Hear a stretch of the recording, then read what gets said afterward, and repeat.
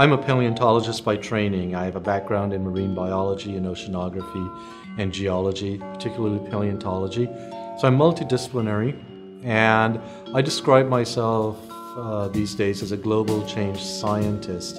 And that doesn't mean that I'm not a paleontologist. I'm no longer a paleontologist. I think global change science is a growing multidisciplinary area where we're trying to understand how the planet changes. And we're doing this from maybe two perspectives. One is we're getting to the point in our science now where we can really begin to think about the planet as a large dynamic system, and we can put pieces together, the physics, the chemistry, the atmospheric physics, the geology, the various aspects of biology, to really ask big questions about how did this planet come to be, how does it work, and so on. And then, of course, that understanding is becoming more and more critical these days as we think the planet is undergoing very rapid changes because of human activity.